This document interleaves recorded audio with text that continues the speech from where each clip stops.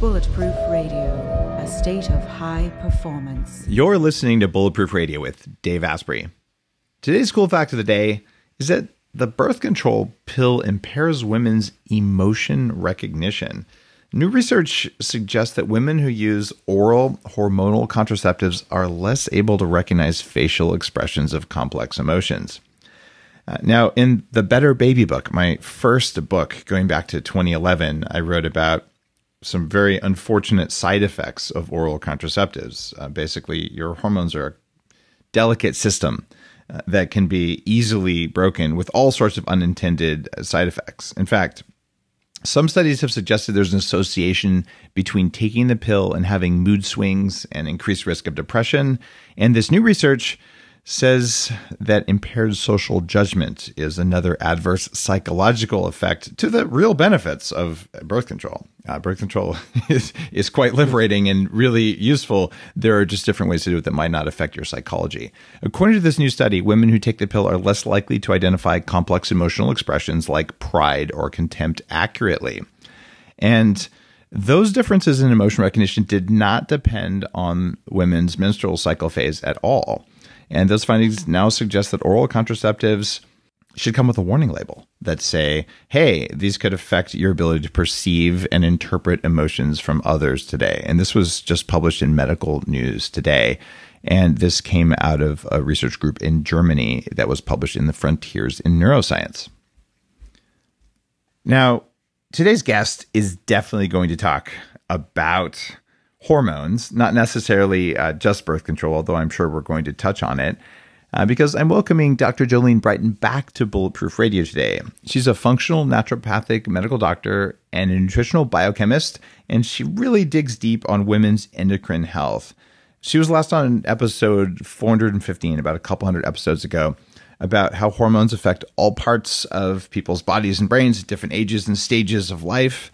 And today we're going to go in a little bit of a different direction because we're going to talk about something called post-birth control syndrome and the long-term effects of hormonal contraceptives.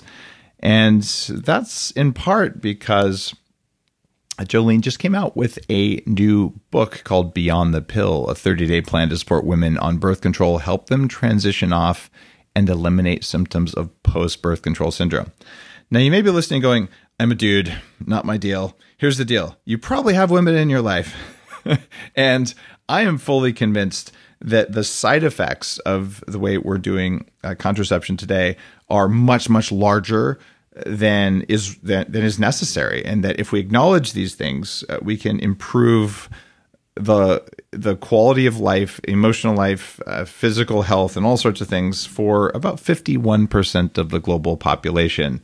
So Jolene, welcome back to the show. Hey there. Thanks so much for having me. And I want to say, if you are a dude, you want to listen in because birth control is impacting your mate selection. In fact, there's been research to show that strippers or exotic dancers, I'm not sure the PC term, I've been Googling this, haven't figured it out yet. But they when I do that, I prefer to call myself a professional dancer. Yeah, probably professional dancer. No judges if this is what you do in your, for your profession. But the interesting, I'm just on weekends. Yeah, just on weekends. Like that's that's how Bulletproof keeps going, right? I could just see pasties that say Bulletproof, and you start spinning the tassels. Like I'd have to check with the licensing department about that. Yeah, right. Is that on the up and up?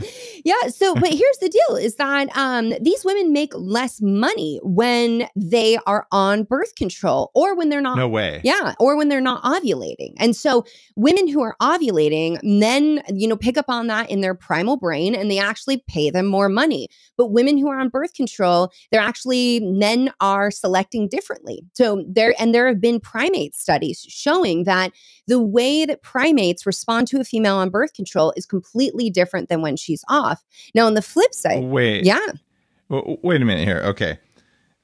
How many guys know if a woman around them is ovulating? It's not like we're baboons and we turn bright red and, jump up and down. Yeah, no. So it's really just picked up on by pheromones. There are hormonal changes that happen. So leading up to ovulation, our testosterone is rising. So we're going to be more energetic. We're probably going to be a little more flirtatious as well. But there's these subtle changes that we pick up on. And on the flip side, women are actually selecting for mates based on their MHC complex, which is what tells us about immune health. And what we select for off of birth control is a man that is genetically different from us so that we have the most viable offspring. While we're on birth control, we actually select for a mate that's more genetically similar. Like when I say that, that's like dating your cousin kind of thing. And what we've seen is that women going on birth control or going off, it can have disruption in their mate selection, but also their relationships. And as you started this whole conversation with these studies, the new study that came out saying we don't pick up on these subtle social cues. At the end of that study, they were like, it's probably like not that big of a deal because we would have noticed by now, except that we forget that we're animals. And it's all these subtle social cues that we run in the background of our brain put together that help us with, mate selection is one thing, but also how we mother, how we form communities, like how we show up in the world. So, this is a conversation for everyone to get involved in, especially given that where do you think that birth control goes when we excrete it out of our body? It's going into our water supply. Wow, that's so much information. I'm still stuck on this idea that men unconsciously pay exotic dancers more if they're ovulating.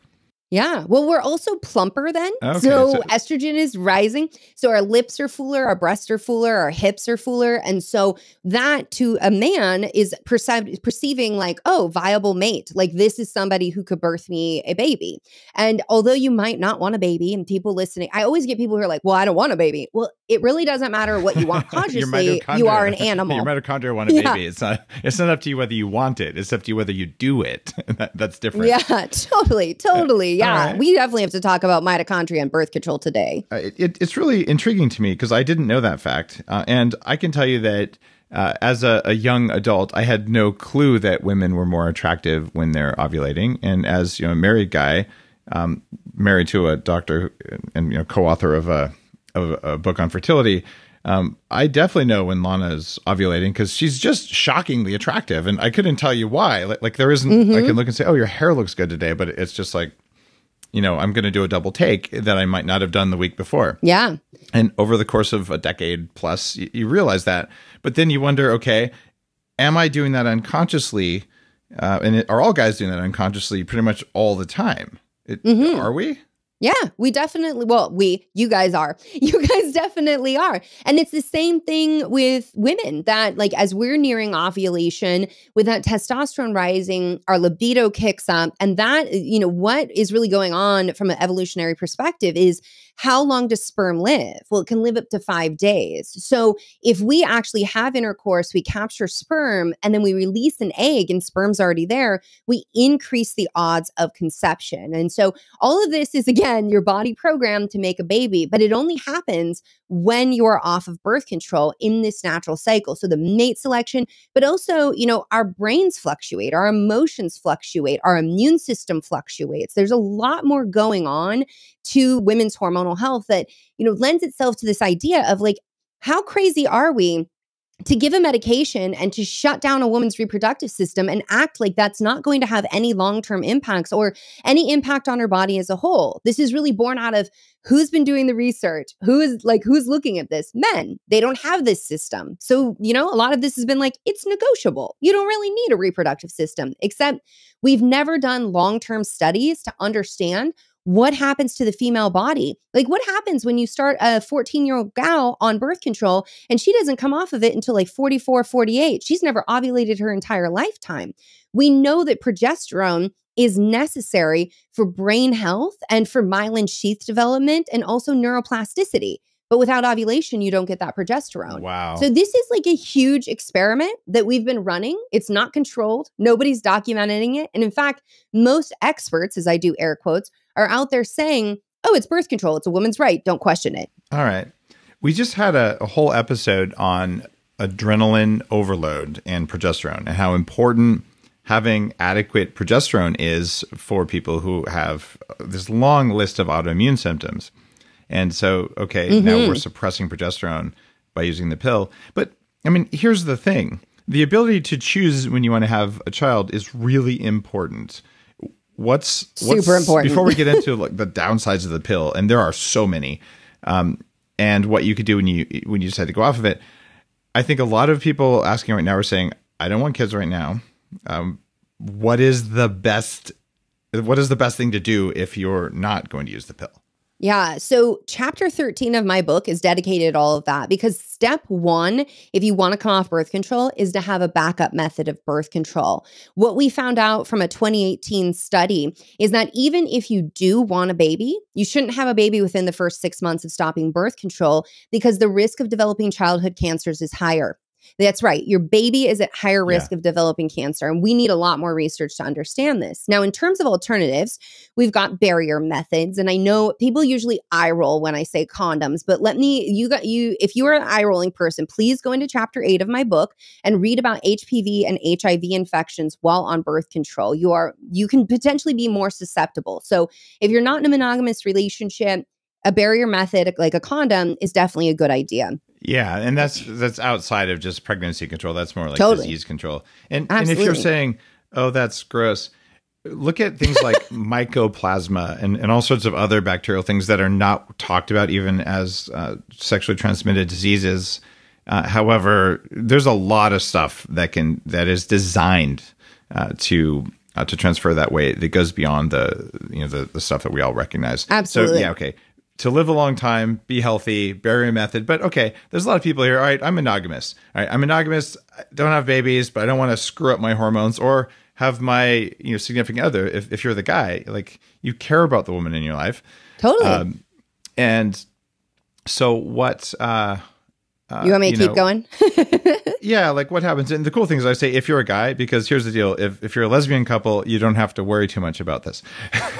So yes, yeah. That's definitely a bonus right there of not having to. And this is something that like women say as they enter menopause is like how nice it is to no longer be under the threat of pregnancy. And so these are words that my patients have used. So in other barrier methods, we have cervical cap and we have diaphragms. Now those have a higher failure rate. So when we look at birth control and contraceptives, we have to really weigh what risks are you okay with. And in my book, I go through hormonal birth control, whether it's IUDs, implants, NuvaRing, patch, the pill, all of these things. And then we go into these non-hormonal birth control options. So there's also the copper IUD.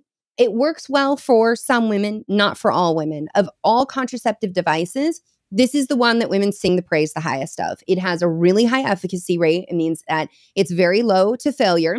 And in addition, women who do well with it, they do really well with it. Now, who doesn't? If you have a history of heavy periods, painful periods, endometriosis, copper IUD is not going to be for you. And this is not coated with hormones. It's just a piece of, like a little copper wire, basically. Yes, okay. It's copper. And so that's something we have to consider as well. So I recommend that women get testing for inflammatory markers. There's zinc, there's copper levels tested, and also look at their thyroid, because just because you're not having overt symptoms, like we want to test that before and then again 6 months later to make sure we're not ending up with any issues. There is research, the research says over and over, the copper does not go systemic. However, the research studies will also caution if you have a copper storage disease, maybe we shouldn't use that. So that tells me. And that's very common. Yeah. Just to be super clear, I write about copper as a necessary nutrient and as a potentially toxic nutrient. My new book, Superhuman, that comes out in October, it's already on Amazon, for anti-aging. Yeah. Right. So if you're a woman who has a copper problem and you want to live a long time and look good and you get a copper IUD, it's going to do bad things. And if on the other hand, if you're deficient in copper or you have normal copper metabolism, it could work really well, but without being tested, you wouldn't know. Totally. What's the test you'd get in order to know whether you're copper sensitive or not? So you can do genetic testing. And then in addition to that, actually looking at like ceruloplasm I like looking at zinc as well, because those two minerals really oppose each other. They compete for absorption. And so that's why we don't supplement with zinc without copper and vice versa. And we have to be mindful of that. But you're absolutely right. This is something that is more common than we think. And In addition to that, if a research study uses that like cautionary language, it tells us that there's something they were seeing that maybe they couldn't report on, wasn't in the scope of the study, or wasn't statistically significant enough to enter into the study. There's something these researchers are seeing that says, let's just pause with this one.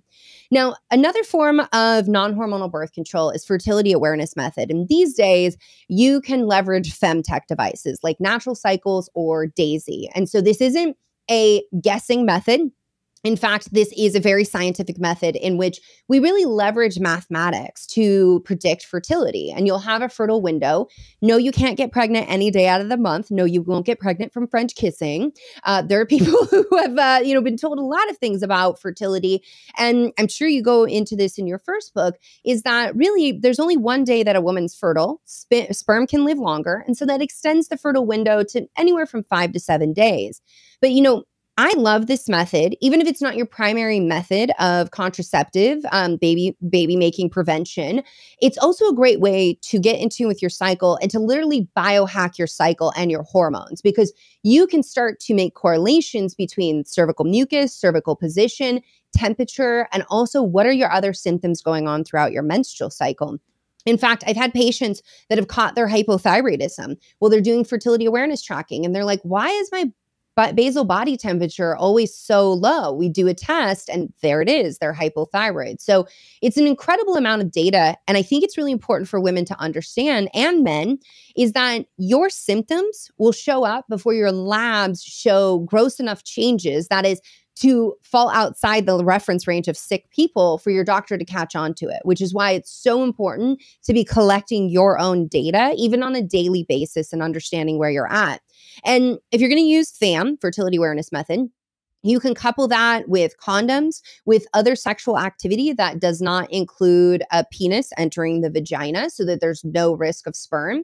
And there are people who elect for the pull-out method. And I was shocked when I got into the research, because as a doctor, you're taught never, ever, ever condone that. It's not okay. But when done correctly, it's got about a 4% failure rate. That's with perfect use. I was just going to say, as someone who really looks at the way things work, I'm pretty sure if the sperm isn't where it needs to be, it's probably going to work most of the time.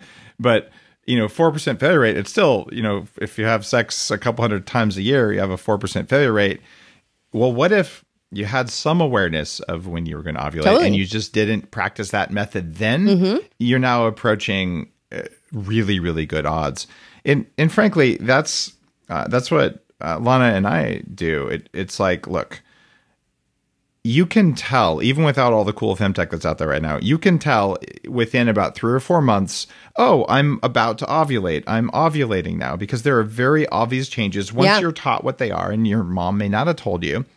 And then, okay, now I know this is my risk window. So this is going to be crazy. I'm going to change my behavior during my risk window. And I'm calling it risk. It could be, if you want to get pregnant, it's your opportunity period. But whatever you want to call that, your behavior during that time, you are probably going to have a lot more sex during that time, because guess what? The guy in your life is going to be all over you because you're ovulating, and because you're going to feel really horny because you're ovulating, because that's what your mitochondria are doing to you. Mm-hmm. So that said, you're like, oh, this is the risk period, so I'm going to use the barrier method just for this one period of time, or at least I'm going to do the pull-out thing. And shockingly, this is what people did for thousands of years before we had latex, right? Yeah, yeah. And, I've also had patients who are like, because I'm practicing FAM, I've actually started engaging in all these other sexual activities that I had no idea I was super into. So it's also an opportunity for exploration. Like, it doesn't always have to be intercourse. So what does it look like for you in terms of like, there's so many other things to do. I'm not the expert on that, but let me just say, Google is. Google has lots of information for you. But, that's something a lot of patients have reported increased sexual satisfaction, because now they were like, well, I don't want to risk it. I'm feeling nervous about this. Let's do X, Y, and Z instead. Got it. There was a rule in Game Changers, my last book, about that. Find the stuff you really like in the bedroom. I'm forgetting the name of the exact rule. It's something like something about fantasy unicorns. After 46 laws, but it was basically the people who are happier with their lives are like, I've always wanted to try X, and they go out and they do it. So this could be a good way to do that. I want to be really clear.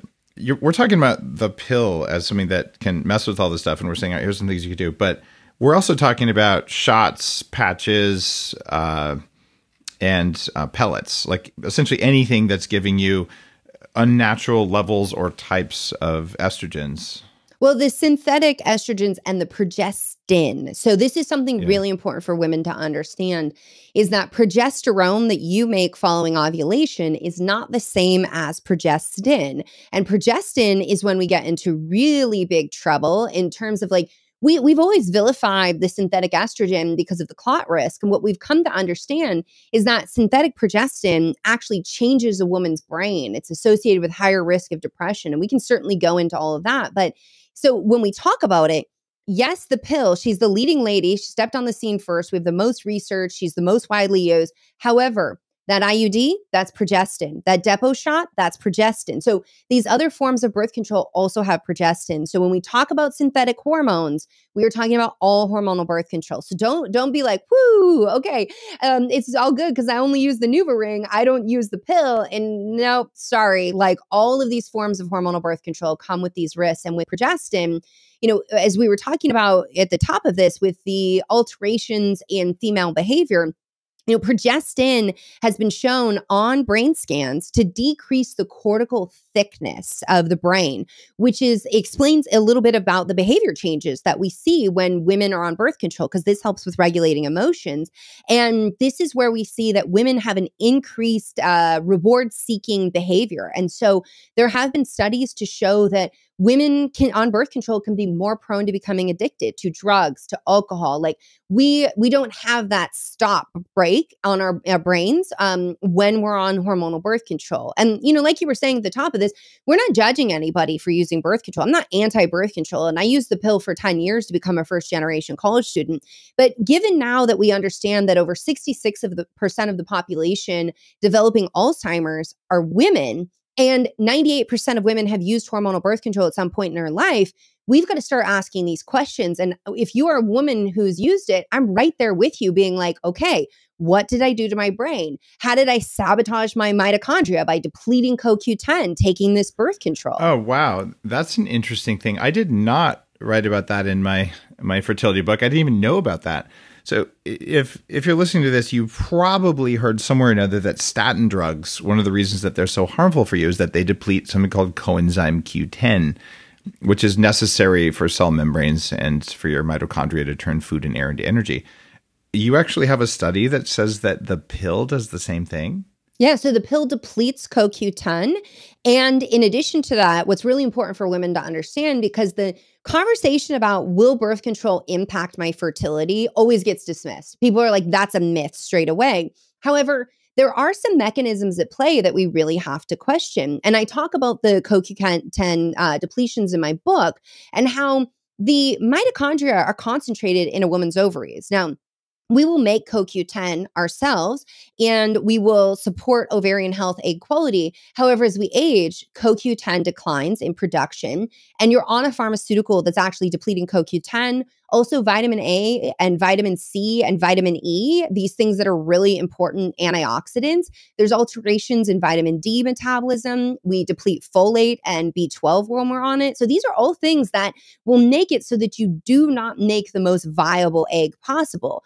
We cannot at this point say birth control causes infertility. We don't have causation, enough data for causation. However, by this mechanism, it may impact your fertility, especially if you are delaying fertility and saying, okay, I'm going to come off the pill at 38 and that's when I want to get pregnant. Well, your CoQ10 production is down. If you've been taking antibiotics, if you're exposed to glyphosate, like what have you been doing to your mitochondria? And there's this other question that I raise, which is that we know that birth control is actually toxic to our good gut bugs. And anything that is toxic to the microbiome can be toxic to these little organelles called mitochondria that actually evolved from there. So there's a lot of mechanisms at play that I just don't think researchers have been asking the right question. And so many people shut down and want to say, we've already solved this, shut it down, like don't ask any questions, that's anti-woman. Anti-woman and anti-science is not asking the questions, not staying curious, and not being humble. I'm sorry here. I'll just say it, and I think I've probably said this somewhere before. The pill is anti-woman.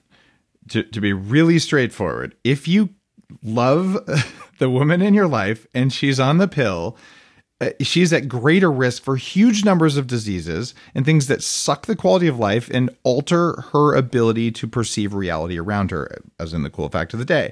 So I would just say it's up to you as a friend of someone like this, or a mate of someone on the pill. It's like, look, I care about you. I will do my part in us not having a baby so that you can have the full experience of your health. And so when someone says that if you're opposed to the pill for health reasons that you're opposed to women, like that's just industry marketing. Yeah. There's no other word for that. Like the pill, in fact, we'll just say birth control, not even the pill, but readily accessible birth control has raised the income of women by about 30% in developed countries. Like, it's really a good thing to have control over reproduction, but the pill is not the same as control over reproduction.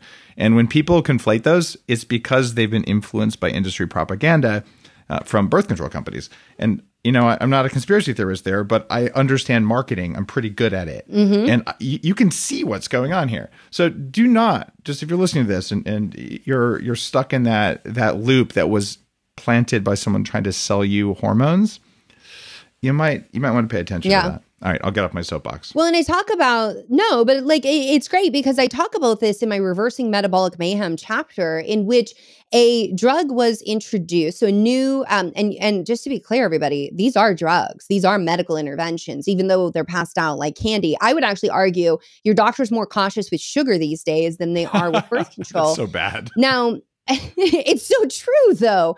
So with this, though, there was a new progestin derived from androgens, drospirenone is what it's called, and it came out in Yaz. You also find it Yasmin Ocella, and they knew it had a potassium sparing effect. And this was Bayer, and they marketed it. They actually did TV commercials where they were like, this is all these benefits and it's this wonderful thing. And the FDA got all up on them and was like, wait a minute, like they're actually like, this is not a good thing. This puts women at a higher risk of stroke and heart attack. So if you're a woman with polycystic ovarian syndrome, like you need to listen in because you're already at higher risk for those things.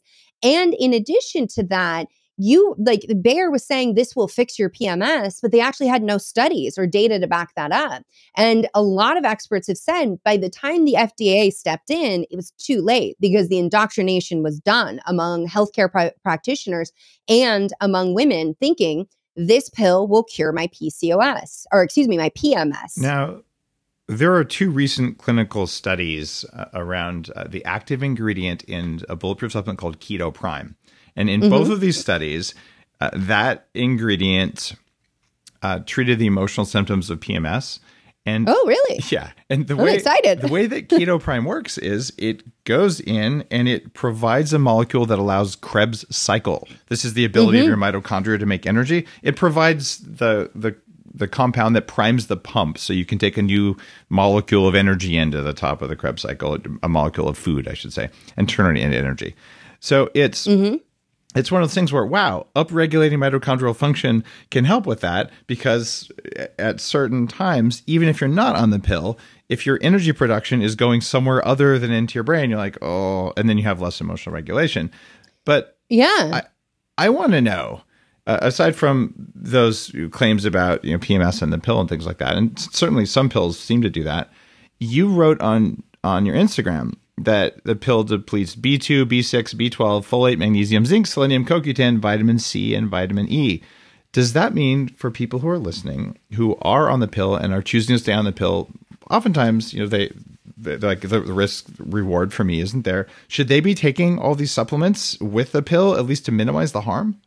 Absolutely. So you're going to need at least a multivitamin or prenatal, and in addition, bringing in that CoQ10 as well. How much? How much CoQ10? So in CoQ10, it depends on like the quality of the product, right? Yeah. Because we don't there are some products out there that is like 400 milligrams is like the sweet spot, but like that is something and it's where $20. it was. Yeah. And I always wonder about absorption, but at least 100 milligrams is like what I like to see coming in if women are thinking about their future fertility and really wanting to protect their egg health. And, it's something about your product. What I want to say is that if you are feeding the mitochondria to do their job, then when you ovulate, so you're going to ovulate a more viable egg, a better quality egg, the corpus luteum that's left behind will produce that progesterone. You'll see a reduction in those actual PMS symptoms. So that's a great mechanism in how that works. But there's so many doctors that have pushed back on me and say, why are you telling women to take a prenatal or a multivitamin? Like, why would you do that with birth control? And I say, like, okay, with statins, we know there's a CoQ10 issue. So what do you say? Oh, we're going to supplement with CoQ10. Okay, great. So metformin, a leading drug for diabetics, depletes B12. What do you tell your patients? Oh, take B12. Okay, so birth control is depleting B vitamins like folate and B12, which, by the way, if you're taking the pill, there's a 9 out of 100 women will get pregnant. So it's 91% efficacy rate with typical use. So that's 9% failure with typical use. If you become pregnant, by the time you got a positive pregnancy test, you already needed that folate, and that folate's been depleted. So that's the other concern that I have here. But when I list to doctors, when I list off all those nutrients, which, some of these people push back and they're like, where are the studies to prove this? I'm like, look, there's studies since the 1970s. This is not something anybody debates anymore. Like when I was getting my nutrition degree, this was part of standard curriculum. Okay. So this is not something where people are like, oh, I need studies to prove that I need to take a multivitamin or prenatal while on birth control. Like, no, you need to take that, and you need to also recognize you have to have your diet dialed in, because if something is hating on your mitochondria, like and hating on your microbiome and impairing liver detoxification and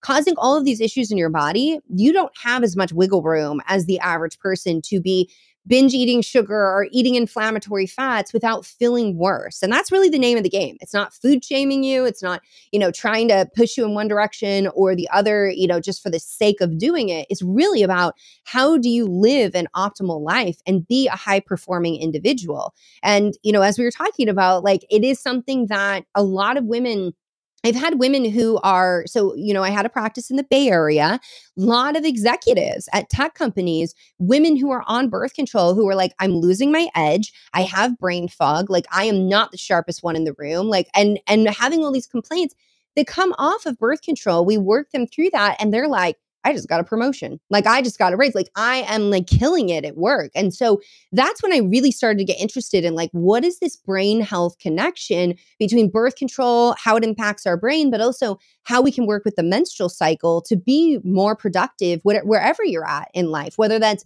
being a stay-at-home mom or being an executive in a corporation. Either way, like, women, world is always demanding that you multitask. When a doctor says, how dare you? There's no, there's no science behind this. Here's the deal: there's 29 million papers just on PubMed, and you go back to 1960 when a lot of these doctors apparently got their license. There was 100,000 new papers a year coming on. But back in 1960, you have microfiche. Mm-hmm. If you're a millennial, you don't know what that is. But before we had the internet, they would photocopy things until they were microscopic on transparent little pieces of plastic, and you'd have to shine a light and a magnifier through it so you could go to the library and read these things. I'm not even making this stuff up. Yeah. No, I know. I'm old like that. Too, like in 7th grade and stuff. Okay. So back then they couldn't keep up with it. Okay. That's 100,000 a year. Yeah. Now there's about 900,000 new papers a year coming on, and it's going up exponentially from there. We've had a 9x increase. So I'm pretty sure that these doctors haven't read all 29 million, nor should they, but they probably haven't searched. And when you do a search with a specific lens like you have, you're going to find some interesting stuff. So the answer for those people is basically because science. Yeah. Well, and it's this it's this crazy thing that, doctors, they have the education they received in medical school. It's a lot of information. Then they have the education they receive in residency, and then they have the continuing medical education. And so what does that all mean? They're not actively doing the research. Like, you don't find a lot of doctors who are like, I can't solve a problem with my patient. Let me go into PubMed and spend hours there. There's other databases, there's other ways, but there's a filter going on in terms of the education that they're receiving. And that's an issue. And so your doctor's not a bad person. They've been taught that this is the pill for every female ill. You got a lady part problem, pass her some birth control, problem solved. And if you truly believe you were taught that is the best solution, why wouldn't you offer it? And it's just it's a very narrow toolkit. I have a much broader toolkit. And it's something that it's also, as you talk about unicorns, people are like, how do I find a doctor like you? I'm like, it's kind of hard to find a doctor who studied nutritional biochemistry concurrently with clinical nutrition, then became a doctor, loves sitting on PubMed. Like it's, there's not a lot of doctors. And especially when they've got caseloads of like 30 to 40 patients that they're seeing a day. They're tired, they're exhausted. There's a lot more going on to this story, which is why in my book, I set out to put the medicine in women's hands so that they can make an informed decision about their body, know how to talk to their doctor, know what labs to ask for, and know that like their symptoms are not their body betraying them. In fact, it's an opportunity to heal on a deeper level. What is acne today may very well be hair loss in a few years, and then may, end up being an issue with your cardiovascular system or diabetes in 10 years. So this is the thing we have to recognize. Our hormones are not expendable, and our hormonal symptoms are often rooted in a whole lot more dysfunction lying under the surface. I want to talk about post-birth control syndrome, but I also have a overarching question. Yeah. When you're done with post-birth control syndrome, do you have better sex when you go off the pill? Oh, women report this all the time to me. My customer service are women, and because a lot of we did have a customer service gentleman, and he was like, I don't really want to hear about women's vaginas and stuff. Like, I don't know. I don't feel appropriate. Women report increased lubrication, better orgasms, feeling like their libido upticks. That is, if you do the work, hormonal birth control actually alters your liver's genetic expression of sex hormone binding globulin. Oh, wow. And the research has shown that it doesn't return to pre-birth control state. Now, I will say with the protocols in my book, which were developed one-on-one with patients, you can get that sex hormone binding globulin back in check because epigenetics is everything. And just for people listening who don't know what that is, this is something that will stick to your sex hormones so your body can't use them. You don't want a lot of that. Otherwise, even if you have a little bit of that testosterone that makes you horny floating around, and I mean that for women as well as for men, just different levels, it won't do anything because it gets sucked up by that stuff. Totally. That's what that is. Yeah. Okay. And that's not a bad thing, you guys, because it's a protective mechanism. If you're on birth control, your body's protecting you from too many hormones. However, it's a big problem when you come off. And with testosterone, it's not just about libido. It is our wake up, kick ass, repeat. When your testosterone gets too low, you find yourself low energy all day, crying all the time, and your muscles can actually start to atrophy. So you don't have muscle strength. Now, take that to your pelvic floor where everybody's like doing their Kegels and whatnot. That's also involved in orgasm. So this is really important to understand. While we're on birth control, we're not bathing in our yummy hormones.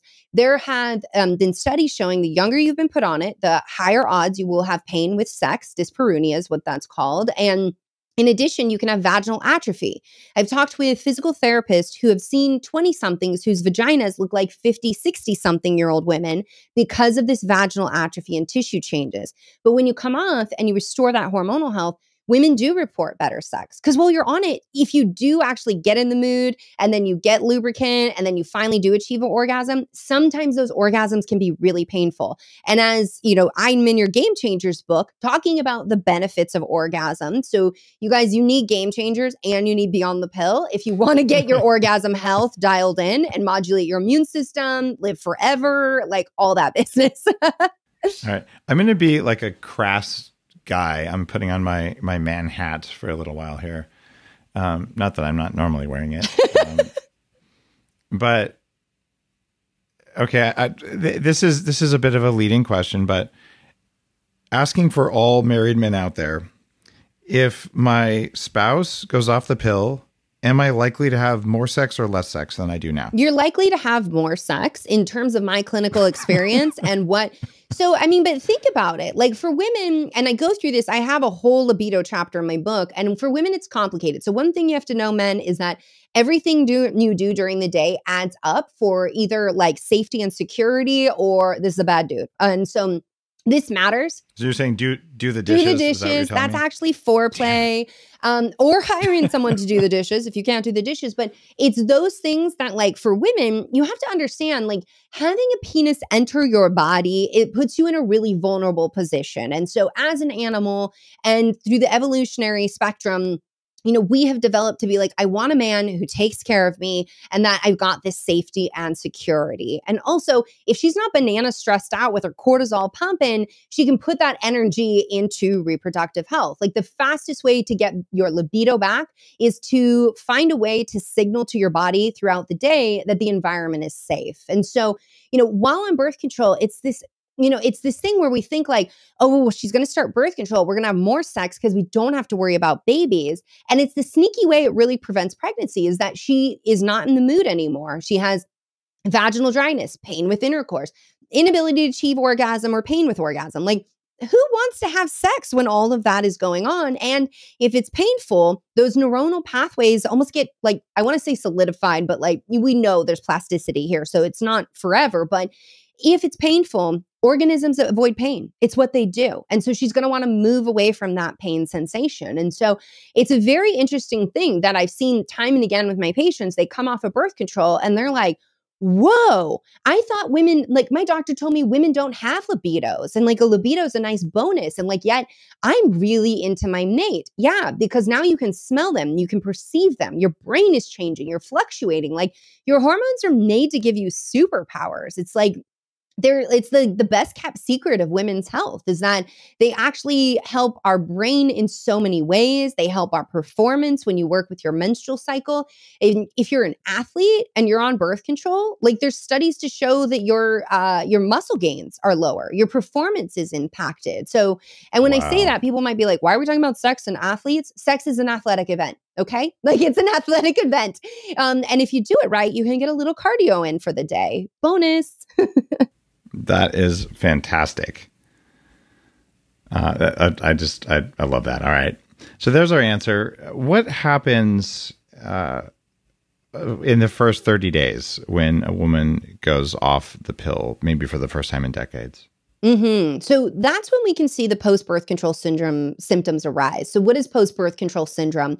Like all syndromes, it's a collection of signs and symptoms that like to hang out together. Now, when you understand that hormonal birth control impacts every single system in your body, then you can understand how these issues can arise showing up with like new onset neurological symptoms. So maybe you start with migraines, brain fog, you're starting to have anxiety or depression coming off of birth control. Perhaps your digestion changes. You were having some digestive issues on birth control, and now you come off of it and those things are getting worse. This is a phenomenon I've observed when women don't start ovulating right away when they come off of birth control, which is not uncommon, by the way. It can take up to 3 months if you had a normal, every like clockwork 28-day, let's say, cycle before birth control. It can take up to 3 months to start ovulating again. But if you're not ovulating, you don't have progesterone to oppose estrogen. Estrogen can cause issues not only for your liver, but for your gallbladder. And so we can start to see gallbladder issues. There's women who lose their gallbladder after coming off of birth control. And part of this is the mechanisms that's been put into play. It impacts your thyroid, your adrenal glands. We actually see that there's massive HPA dysregulation with women on birth control. So they lean one way or the other, where they're like anxious all the time or they're feeling depressed, like they've got that burnout. HPA is hypothalamus pituitary adrenal. So in other words, your brain and stress system gets jacked. Totally. And, part of that is because hormonal birth control is inflammatory. So they've done studies where they measure a woman's blood, her C-reactive protein, which is a marker of inflammation. They put her on birth control. And in some women, it's 3 times as high. What's the fastest way to develop a chronic disease? Jack up your inflammation. And so this is really important to understand because when women come off of birth control in those first 30 days, it usually starts really subtle. And then what we see happens is that around 4 to 6 months, symptoms really start to peak. But for some women, actually a lot of women do this, head down, push through. You got to be everything to everybody, ignore your symptoms, manage them the best you can until you can't handle it anymore.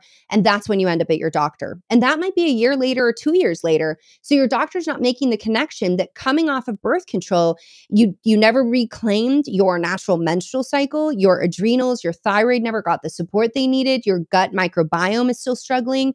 In fact, we see women who have repeat yeast infections, so vaginal yeast infections on birth control, very well-known side effect, but lesser known is all the dental research where yeast is overgrowing in their mouth, and that doesn't just go away once you stop. It's also overgrowing in your gut. So if you're somebody who's like, I can't clear candida, out of my gut. That's what yeast is. So you got to start looking in your mouth. You got to start looking in other places because hormonal birth control has skewed that microbiome enough and created intestinal hyperpermeability, leaky gut. That's not going to heal itself just because you stop. And, what's really shocking, there was a study that came out of Harvard showing if you have a family history of Crohn's disease or inflammatory bowel disease, which also includes ulcerative colitis, you're at 300% increased risk of developing Crohn's disease after 5 years on the pill. And you know how that can start? That can start with little ulcers in your mouth that you're ignoring. And being on hormonal birth control can trigger autoimmunity. Coming off of it can be a triggering event for autoimmunity. Any hormonal fluctuation that is, somewhat extreme, getting pregnant, having a miscarriage, giving birth, menopause, starting your period for the first time can trigger autoimmunity. So that's why we see this whole collection. And people are like, it's so much stuff. It can't possibly be related to birth control. To that, I say, if your natural hormones can impact every single cell in your body and every single system, then why are these synthetic ones any different? When you're taking such a high dose that it shuts down brain-ovarian communication, because that's how it works, it shuts down your entire reproductive tract, why would that not have an impact on the rest of your body? This is really good. To me, I'm like, that is some of the most craziest logic I've seen in women's medicine, right up there next to hysteria. Like your uterus is just wandering. That's crazy. So there's so much evidence, but still 60% of women are on the pill instead of the other methods. Well, 60% of women are using birth control for symptom management. That's a big reason.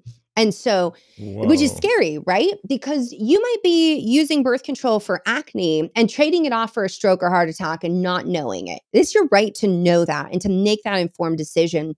Women with polycystic ovarian syndrome. These are women who have irregular periods. It's rooted in a metabolic disorder. There are issues with insulin regulation and inflammation. So they're at higher risk of metabolic disease. And yet they're past birth control. Their doctor says, we fixed your period. By the way, that bleed is a withdrawal from a medication bleed and not a real period. There was no ovulation. But with that, these women are already at highest risk for diabetes, for heart attack, for stroke. And we know with a new study that came out that taking hormonal birth control for 6 months or more in your lifetime is associated with a 35% increased risk of diabetes when you enter menopause. That to me is like, we've got to pause because that is something a woman has the right to know so she can make that informed decision. It's such important information. That I'm super happy to be able just to share it on the show. And it's something that I've known about and believed in for, going on almost 20 years. And it's... Well, you're a trendsetter, man. You're way ahead of your time. Weird. It was actually T.S. Wiley wrote a book called Sex, Lies, and Menopause sometime in the late 90s. And I read that book. I'm like, wow, it's 1/3 scientific references. And she's actually been on the show not that long ago. And so I remember that weird conversation where you sit down. I sat down with the woman I was with at the time. And I'm like, I want you to go off the pill. And it's like, not because I want to have babies, just because I care about you. And it was, And then, we had a conversation about, here's all the science and all the data. And, it's going to be good for you. Mm-hmm. I mean, for sure. And like, if you just want her to be happy and not walking around irritable and cranky, something that was really interesting is that when the depression studies started coming out, the big ones that we saw out of Denmark in 2016, showing this high correlation between birth control and new onset of mood symptoms, there were so many researchers and doctors who lined up to dismiss what, essentially women have been saying since the introduction of the pill. But then another study came out, and I was so grateful, where they started looking at the mechanism of action. And we understand the pill is inflammatory. Well, inflammation in the brain is always a bad thing. But in addition to that, hormonal birth control actually alters your tryptophan pathway. So you make more quinolinic acid, you make more neurotoxins instead of nourishing compounds in the brain. And the progestin, so again, that synthetic progesterone, may actually be upregulating free radicals, so oxidative stress in the brain. So we've got inflammation, neurotoxins, and oxidative stress. So when she's really cranky and irritable, it may not be you. Like it may be what she's actually popping in that pill pack every day. Wow. Okay. A new study just came out. I talked about it in one of the recent episodes about willpower. And some scientists using advanced algorithms for computational analysis figured out the mechanism of action of inflammation on reducing willpower. And they're just straight out, oh, we can show this. So when there is inflammation in the brain, it's predictable, and we understand the mechanistic behaviors that cause a reduction in willpower. So let's see. The pill causes inflammation. Inflammation reduces willpower. The pill liberates women. I kind of like willful women. Can I say it? Like, I would like all human beings, men or women, to have their full willpower, because guess what willpower does? It allows you to overcome your biological urges to act like an asshole all the time. True that. And I say this as a guy who used to have massive inflammation. Here's the deal. When you have enough energy, even if you get an urge to yell at someone, you will act like an adult and not yell at them. And if you don't have enough energy or you have too much inflammation, you'll get the urge and you won't have what it takes in that microsecond to make that decision. And you'll say something, and then later you'll be like, I'm really sorry I said that. And this applies to men and women equally. That's what willpower is for. It's your ability to overcome the biological urges. Because if you just listen to your biology, let's face it, all we would do is basically eat and have sex all the time, and that would probably be the end of the species. So it's probably a good thing. Yeah. That we have this dynamic, but I would like all of us to have that, because we're meant to be nice to each other, and you got to have enough energy to do that. Anything that sucks energy from men or women is bad news for all of us. Yeah, or alters mood. I mean, this is something we are seeing, that depression is rising. We are seeing that suicide risk is rising. You know, in fact, when these studies came out about the mood correlation and birth control, we thought like, oh, estrogen's the bad guy. So women who took a combination pill, most commonly prescribed of estrogen and progestin, they were 23% more likely to be prescribed antidepressants. Now, if they were a teenager, so if they were actually a teenager, they were 80% more likely to develop depression and at higher risk of suicide. So teens actually had double the risk of suicide after 1 year on the pill. Now, it peaks within the first 2 months, but the first several months, and then but it continues even a year later. And we thought, okay, well, this is like a combination pill issue. If women are just taking progestin only, which is most commonly prescribed to new moms, they were 34% more likely to be prescribed an antidepressant. And teens who were taking the progestin only, they had a twofold increased risk of their depression. And this is when this research came out, I had to stand back and say, well, what's up with postpartum depression? Because my first book was on postpartum health, and I had a lot of theories around that, and a lot of things that we've seen in the research. But now to understand, you actually can bring in this progestin-only birth control pill or a progestin-only IUD, and that increases it by over 30% in women that they're likely to be prescribed an antidepressant. That means new onset depression has happened, which led to the research. I mean, what's really awesome? We're seeing more female PhD researchers stepping up to study brain health. And there's actually some in Canada, but we're going to see like women are really taking hold and control of this issue. And a lot of us are speaking up. I mean, when I was talking about this like 8 years ago, I was not popular. I will say that. Now I talk about it and I get way more women. And I even have women in their 60s who've read my book who write me and say, for the first time in my life, I finally understand what happened to me, that I wasn't crazy, it wasn't in my head, and I was never broken like my doctor told me. Like it wasn't that way. I finally feel validated in my experience. Well, that's a gift. Wow. I still think, though, you ought to file a patent. Imagine birth control pill plus antidepressant plus CoQ10 and maybe some zinc and some vitamin E. I mean, imagine the riches to be had. I'm kidding. Yeah, right. Yeah. Oh, yeah. And let me just say, for people with the alteration in the tryptophan pathway, I often get people who write me and say, well, then the answer is to take more tryptophan, right? No. Okay. It's like an I Love Lucy down the conveyor belt with chocolate. Again, I'm old like that. No, the answer is not to start up the machine and try to move it faster. Now, 5-HTP won't have the same effects. It can't go into that quinolinic acid pathway that we know of.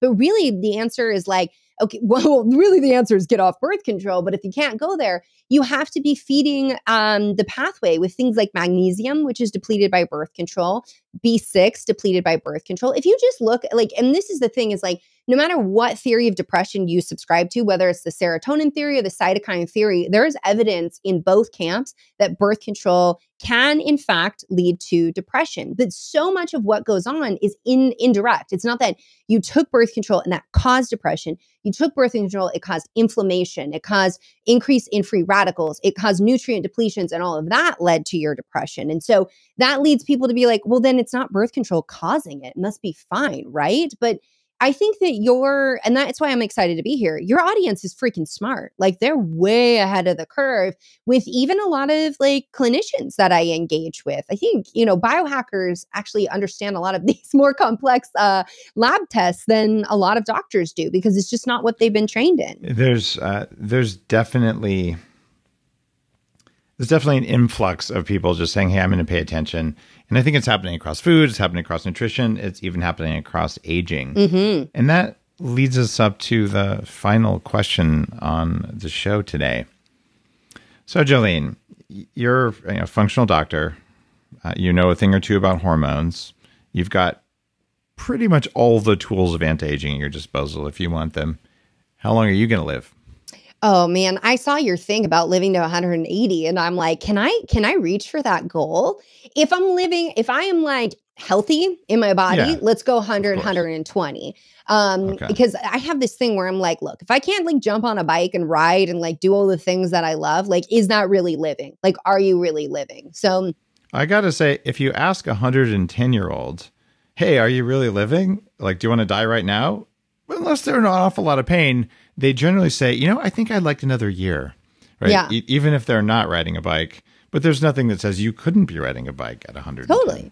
But I mean, we see these centenarians around the world that are totally kicking ass. That's why I take my supplements, I go do my hydrotherapy, and I do all of those things because I want to live long, but I want to live long and prosper. I want to be very healthy. Wow. Star Trek jokes right at the end of an episode on post-birth control. Oh, dude, I'm such a nerd. I was definitely not the cool kid in school. Right. You got your nerd points on that one for sure. Well, Jolene, your website is drbrighten.com, drbrighten.com. And your new book is... Beyond the Pill. All right, I want to get the title exactly right. Beyond the Pill, but the subtitle is long and complex. So Beyond the Pill is your new book, and then there's some other words that come after that you don't need to put into your favorite search engine to find it. All right, so Dr. Jolene Brighten, Beyond the Pill. And I just have to say this. There are women in your life, probably no matter who you are or what you do, who would really benefit from this kind of knowledge. It is totally normal and healthy to have control and reproductive freedom. That's not what we're talking about here. We're talking about reproductive freedom done in such a way that it doesn't suck your willpower and damage your biology and cause biological harm. That is the opposite of your goal. And I believe that this is something we can do, and it's not even that hard to do. And the side effect is you have better sex. Word. Wow. Who loses, right? So that's why this episode matters. If you like this episode, share it with a friend, someone who would benefit from this. There are lots of people who have this knowledge now. This isn't a fringe thing. It might have been 10 or 20 years ago. This is just, hey, this is what all the science is showing, and new studies are coming out all the time. So get on the bandwagon and say, I'm going to take care of my biology on all levels, including on the reproductive side. You will win. So share the episode. You like this, review it, and have a wonderful day. Awesome.